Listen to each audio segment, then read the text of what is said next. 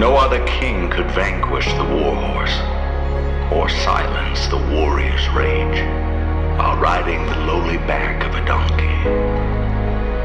No other king could break the dominion of darkness, the tyranny of evil, with a reign of grace and a kingdom of peace. No other king could give his life for the redemption of rebels, his wealth to welcome the outcast. Jesus is that king, the King of glory, Son of the living God. Not just another king, not just another prophet, not just another teacher. He was the one the world had been waiting for, the one to deliver us from captivity, the Son of David and Abraham's chosen seed. He is the goal of the Mosaic law, Yahweh in the flesh. He is the one to establish God's reign and rule, to heal the sick, give sight to the blind, freedom to the prisoners, and proclaim good news to the poor. This Jesus was the Creator come to earth and the beginning of a new creation. He embodied the covenant, fulfilled the commandments, and reversed the curse. This Jesus is the Christ that God spoke of to the serpent, the one prefigured to Noah in the flood, the one promised to Abraham, the one guaranteed to Moses before he died, the one promised to David during his reign, the one revealed to Isaiah as a suffering servant, the one predicted through the prophets and prepared for through John the Baptist. He is the Father's Son, Savior of the world, and substitute for our sins. More loving, more holy, and more wonderfully terrifying than we ever thought possible. He is our Jesus, and there is no other king like him. He is our God, our glory, our victorious Savior. There is no other king like him. There is no other king.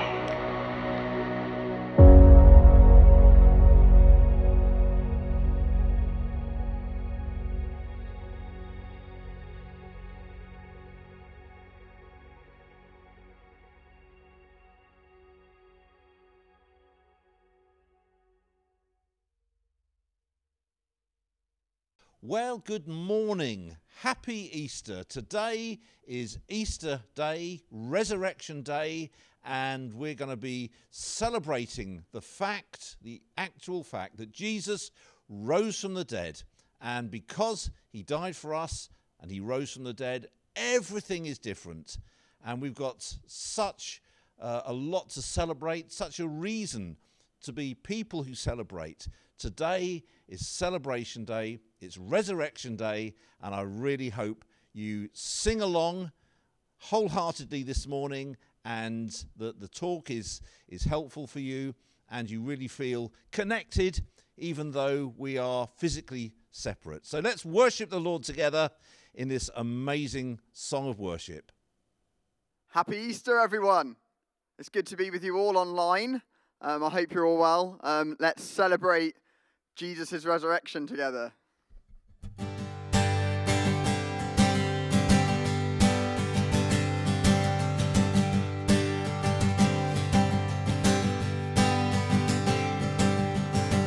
My Savior, Redeemer, lifted me from the miry clay.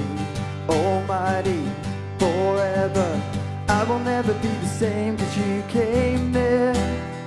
From the everlasting to the world we live, the Father's only Son. 'Cause you lived and you died and you rose again on high, and you opened the way for the world to live again. Hallelujah for all you've done.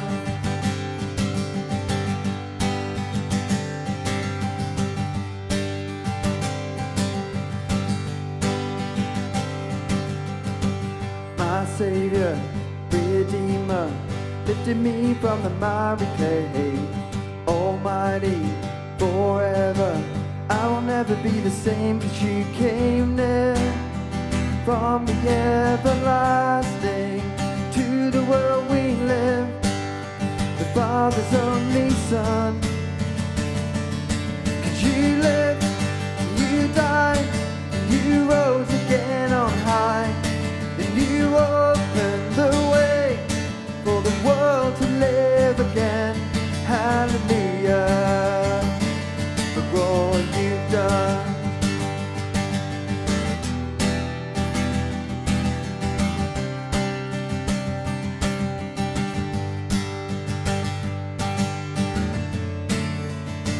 'Cause you came near from the everlasting to the world we live, Father's only Son. 'Cause he came near from the everlasting to the world we live, the Father's only Son. 'Cause you lived, and you died, and you rose again on high, and you opened the way for the world to live again. Hallelujah, for all you've done. 'Cause he lived, and he died, and he rose again on high, and he opened the way for the world to live again. Hallelujah, for all you've done.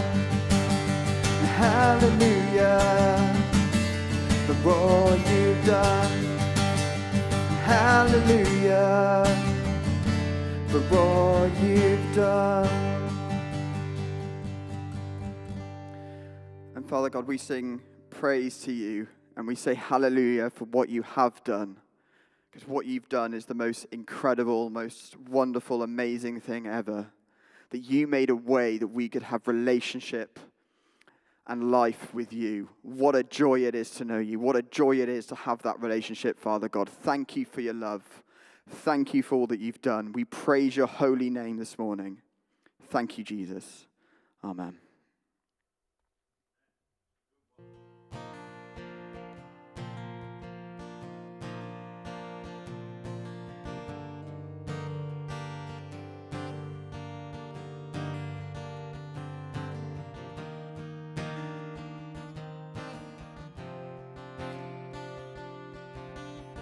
My hope is built on nothing less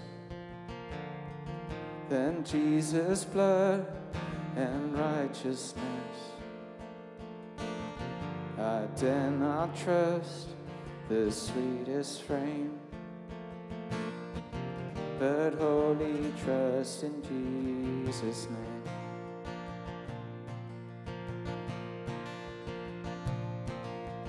My hope is built on nothing less than Jesus' blood and righteousness. I dare not trust the sweetest frame, but wholly trust in Jesus' name. And Christ alone, cornerstone, weak made strong in the Savior's love. Through the storm, He is Lord, Lord of all.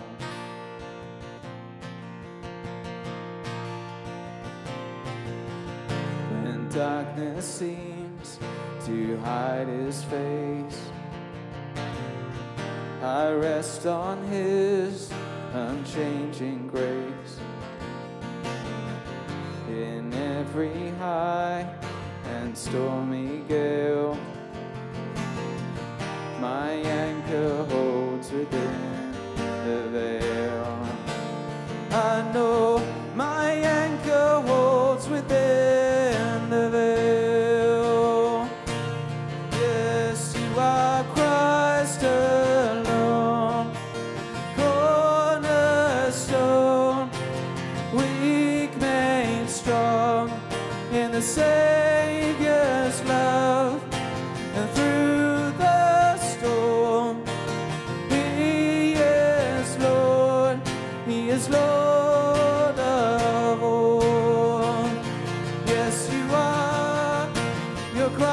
Christ alone, cornerstone, weak made strong in the Savior's love, and through the storm, He is Lord, He is Lord of all.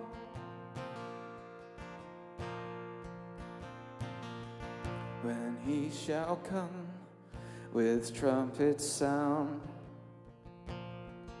oh, may I then in Him be found, dressed in His righteousness alone. Faultless I stand before the throne.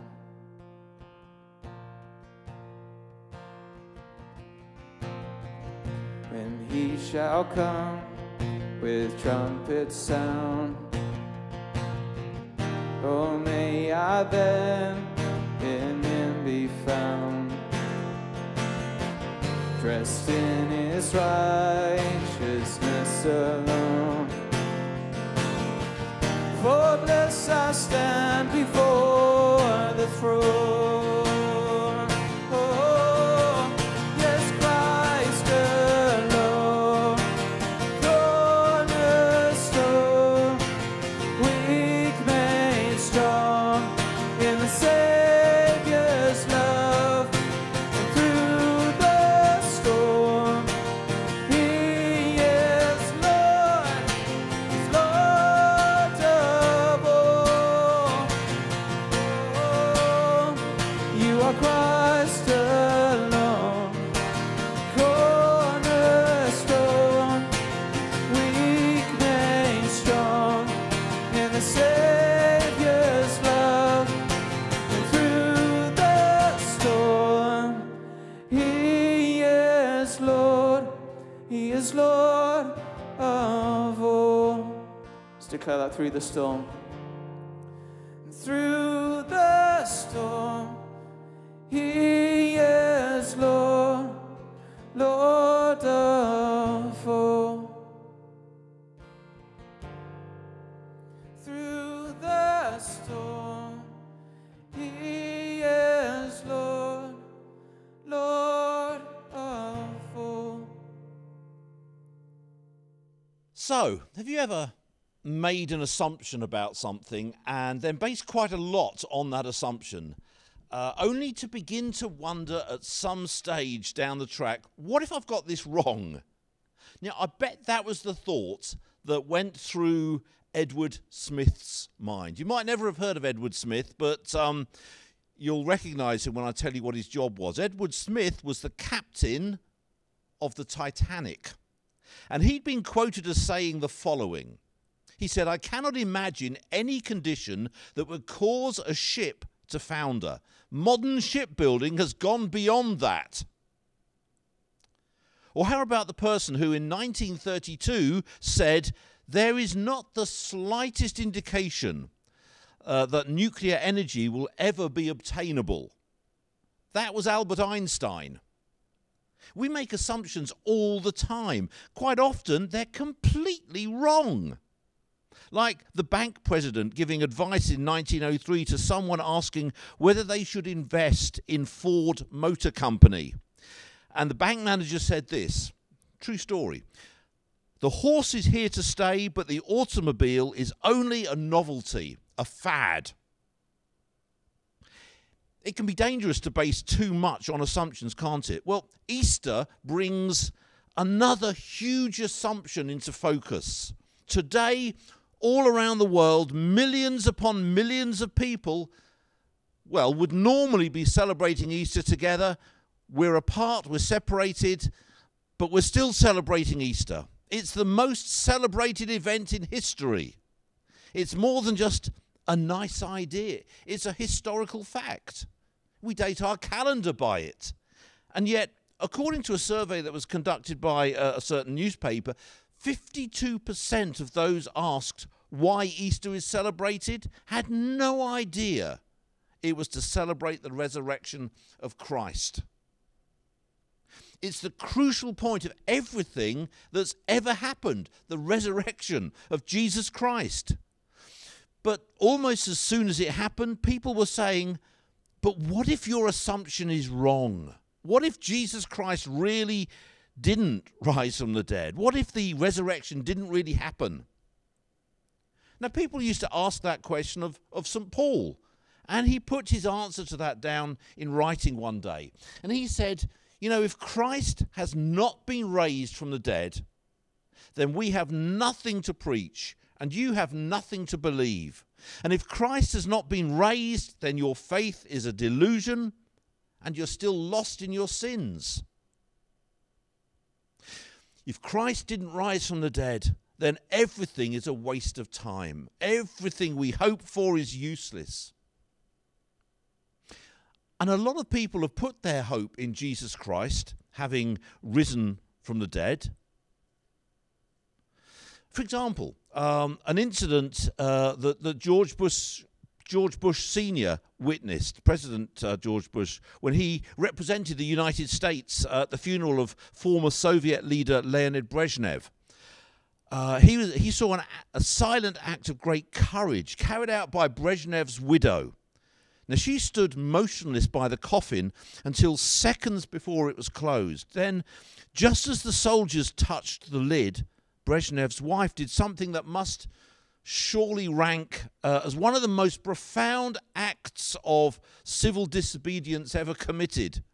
She reached down and made the sign of the cross on her husband's chest. See, there in the capital of secular atheistic power, the wife of the man who had run it all hoped that her husband was wrong. She hoped that there was another life, and that life was best represented by Jesus, who died on the cross, and that the same Jesus might have mercy on her husband. She hoped her husband's assumption was wrong. Now, the good news for her and for millions of other people is what St. Paul says next. He said, but the truth is that Christ has been raised from the dead. It really did happen. The defining event of history. And that means that he's alive today. He's here now. It also means that all the promises that he made 2,000 years ago are still relevant right now. His resurrection 2,000 years ago changed lives almost beyond recognition. And that's exactly what he can do for us today. For your life, for my life. Now, how do I know that? Well, because the Bible says Jesus Christ is the same yesterday, today, forever. He doesn't change, and neither do his promises. And I'd like to focus this morning on 3 particular ways that the resurrection proves that he can change your life, my life. Because he's alive today, he can still change lives. How exactly? Well, firstly, his resurrection proves that his purpose is still unchangeable. Jesus Christ can bring purpose to your life. He's still in the same business that he's always been in. And the Bible sums that purpose up in one sentence. I have come that you might have life and have it to the fullest. You know, Oscar Wilde once said, the rarest thing in the world is to find someone who is really alive. Most people survive life. They don't really live it. The writer Elizabeth Leward summed this up well when she wrote, I have never learned so much as when my children were small.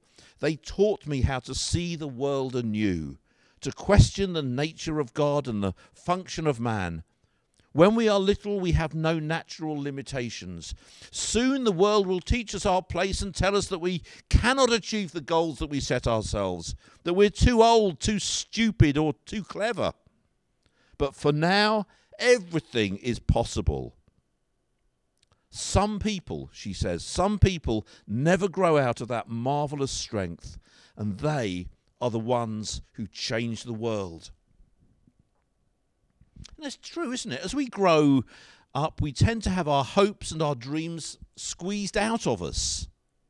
But Jesus Christ's purpose is for you and me to experience real life, not just existence.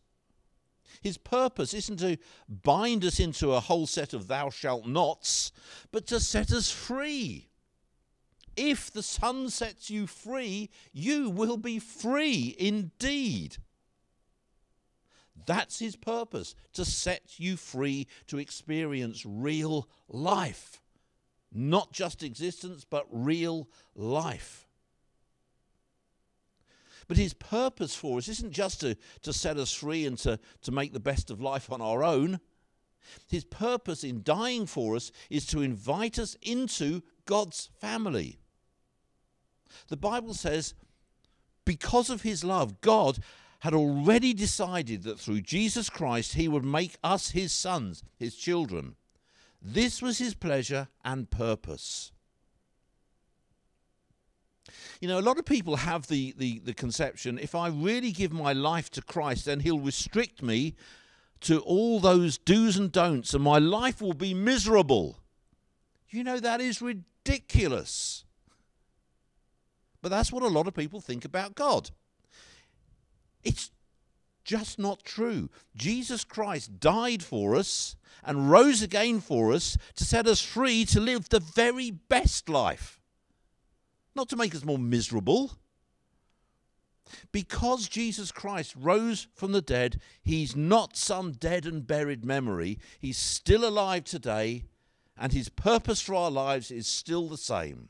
To set us free, to be members of his family, where we can experience the very best of life. And then the resurrection can change your life because it proves his power is still available. You know, everybody likes to think, and it's a delusion, but everybody likes to think that they have the power to control the circumstances of their life. We all like to think that we've covered all of life's nasty little surprises, don't we? The truth is, there's very little that we can actually control. We can eat healthily and go to the gym, apparently, but we can't control whether we're going to succumb to illness or not. We can build a life full of or a house rather, full of wonderful things. But you can't ensure that the person that we care about the most is going to stay with us to enjoy those things. We can build a great career, but we can't stop being made redundant. The truth is, we have very little say over what happens to affect our lives. But there is a factor that radically changes that situation, and that factor is the resurrection. The Bible says, I pray that you will begin to understand how incredibly great his power is to help those who believe in him. The same mighty power that raised Christ from the dead. And that's saying that the same power that raised Jesus from the dead 2,000 years ago is still available for you and me today, which is great news. Now, sometimes we're in a situation that just isn't going to change, and we need the power to endure, the power just to get through. That power is available to us. It's the same power that raised Jesus from the dead. Other times we need the power to change our situation. We've been powerless victims for too long, and it's time to rise above the situation and move on. That power is available to us. It's the same power that raised Jesus from the dead. If that power can raise the dead, it can work in your life. If we knew what was up ahead of us, what challenges we're going to face, then we could perhaps prepare for them. But the problem is we don't. None of us knows what life is going to throw at us, so we can't really prepare. But God does know. The Bible calls Jesus Christ the Alpha and the Omega, the beginning and the end. He knows everything that lies ahead of us. He's completely prepared, and he knows exactly what we're going to need to deal with what's ahead. And he offers us the power that he knows we're going to need.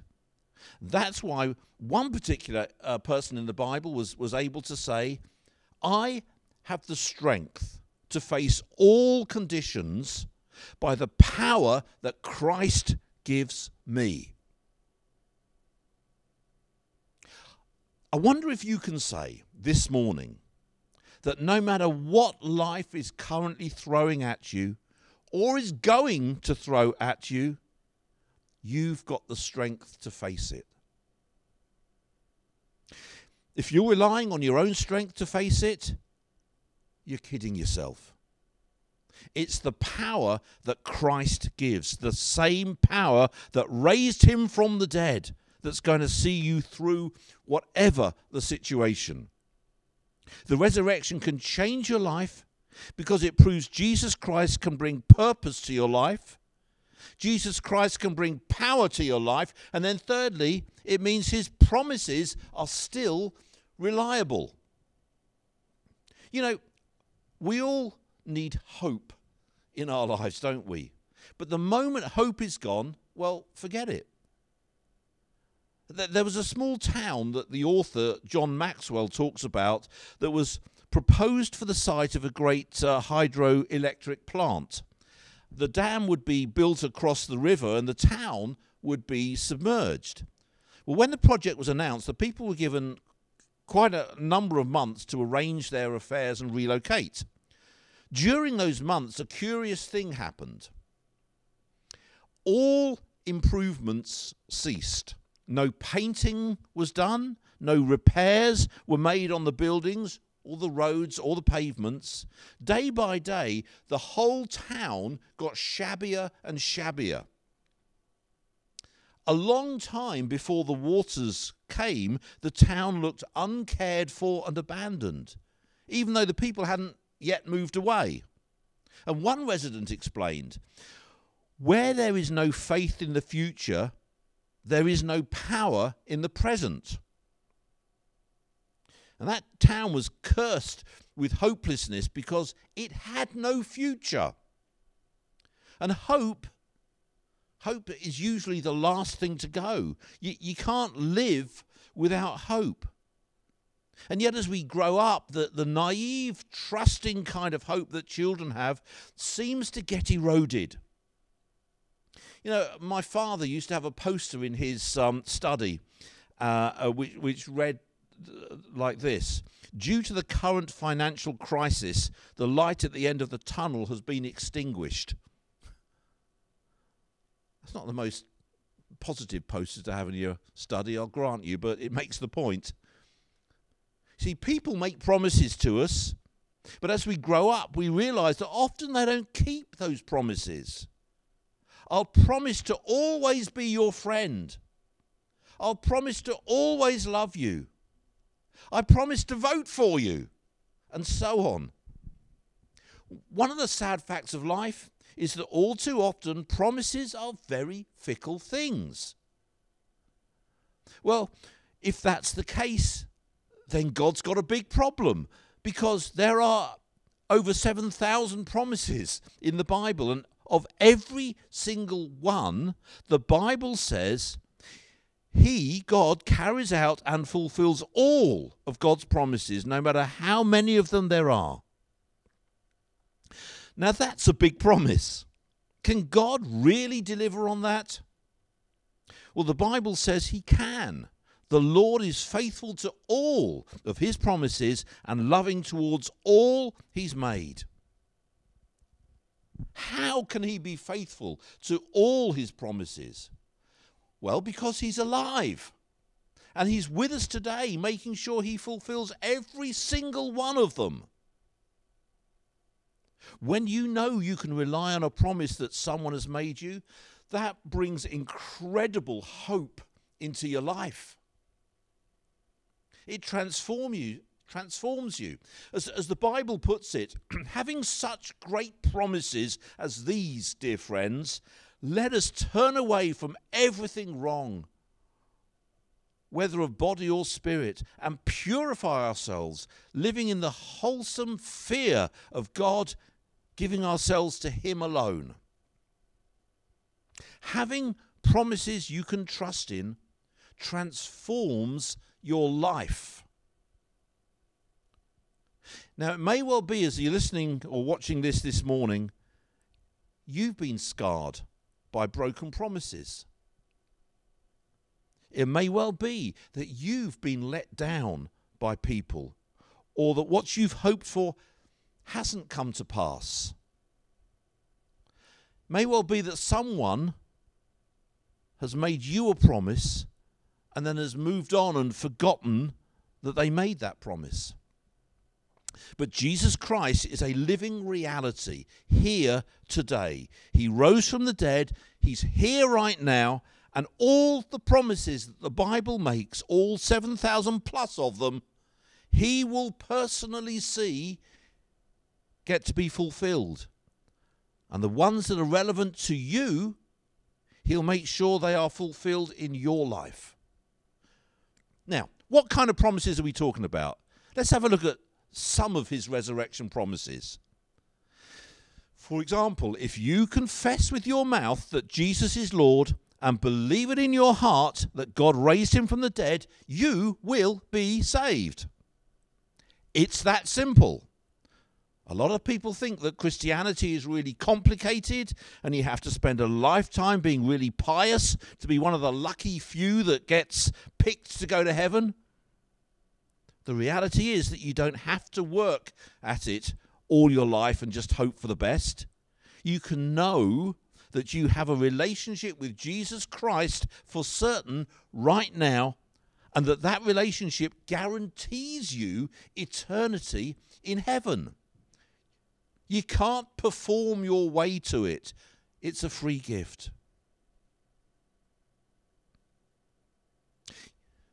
You know, it may well be that you're listening or watching this morning, and this is the first time for quite a while. Why not today make the decision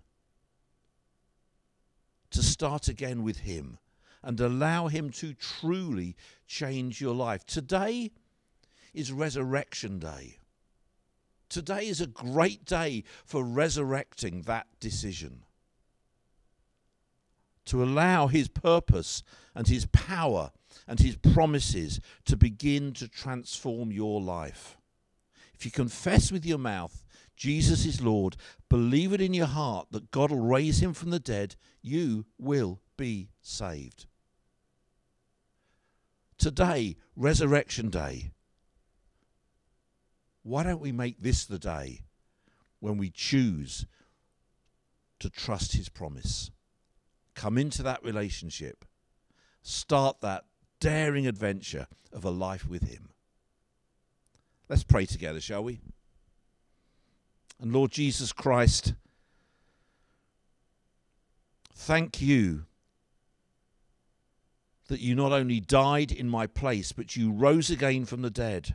Thank You that You proved by Your resurrection that You are who You say You are. God Himself come into this world in the form of a human being, fully God and fully man. Thank You that You died in my place, on my behalf, and that You rose again.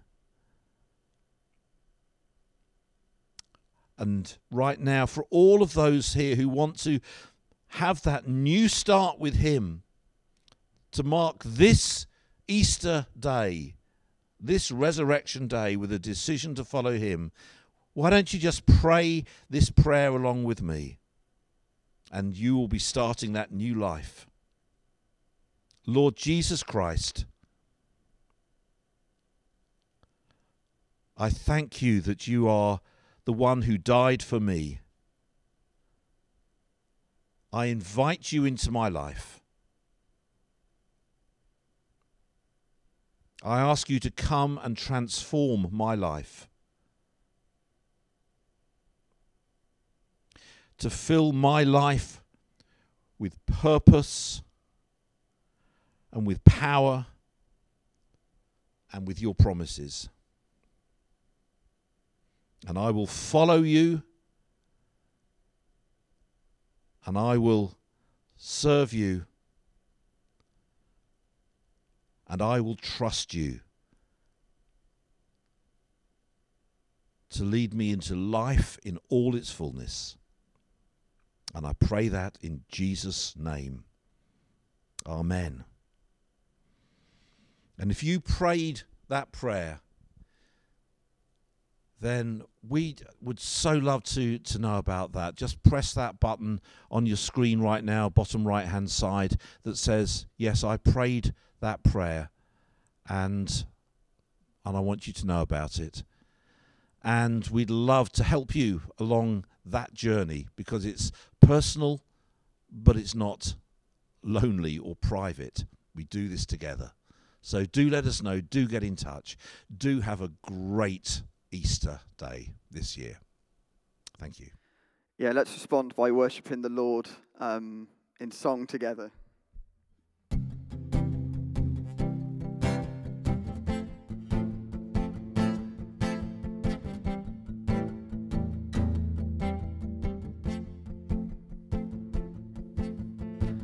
Greatest day in history.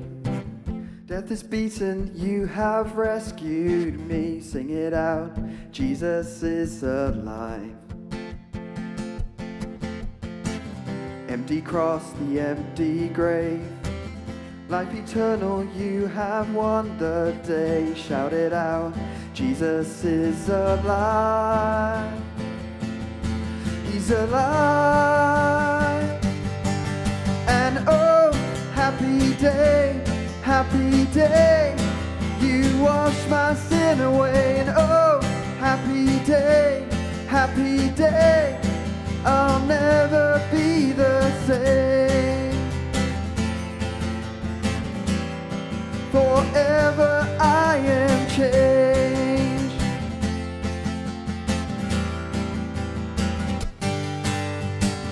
When I stand in that place, free at last, meeting face to face, I am yours, Jesus, you are mine.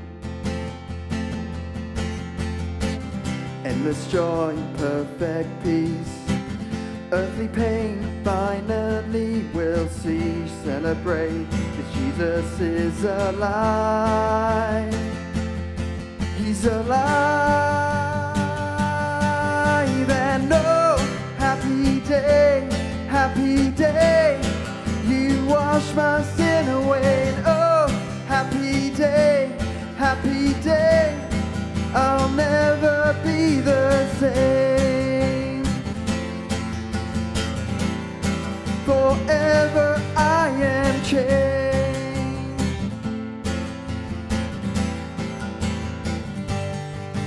And oh, what a glorious day. What a glorious way that you have saved me. And oh, what a glorious way. What a glorious name.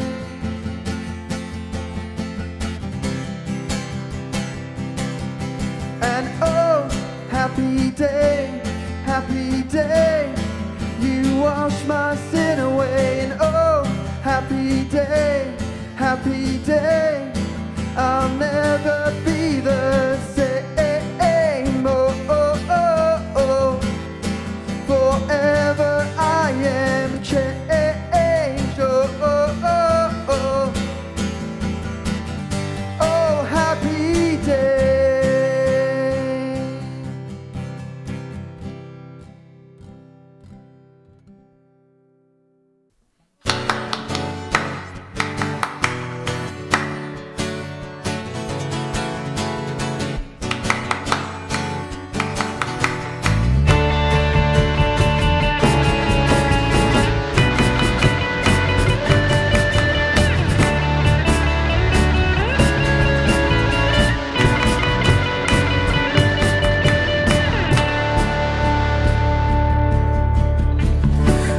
don't have to strive for grace.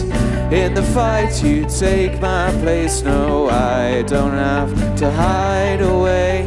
You are by my side. I don't have to find a way.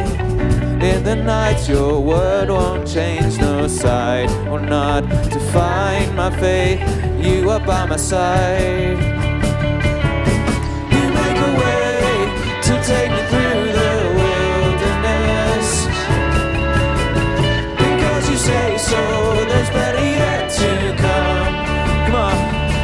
And I begin again as you so light within my darkest day. I begin again as you grow new life from your empty grave. When the storm was rolled away, so were all my yesterdays. Now the old is gone, your purposes remain. As I begin again, now I begin again.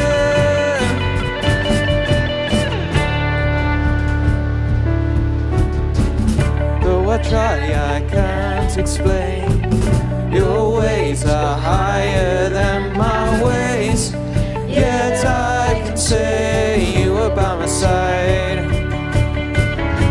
You make a way to take me through the wilderness.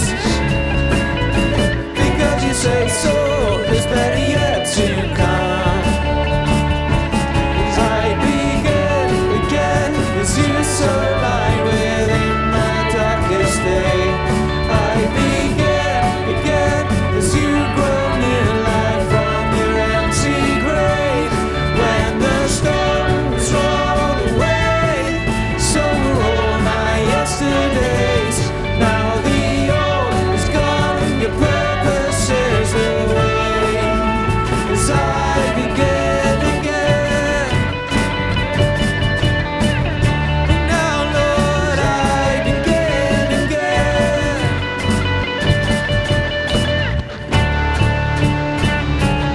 Oh, Jesus Christ, you call us to your cross, to welcome home each wanderer who's lost. By your grace, we've been renamed sons of light, daughters of day. Jesus Christ, you call us to your cross, to welcome home each wanderer who's lost. And now by your grace, we've been renamed sons of light, daughters of day. I begin again as you so light within my darkest day. I begin again as you grow new life from your empty grave. And when the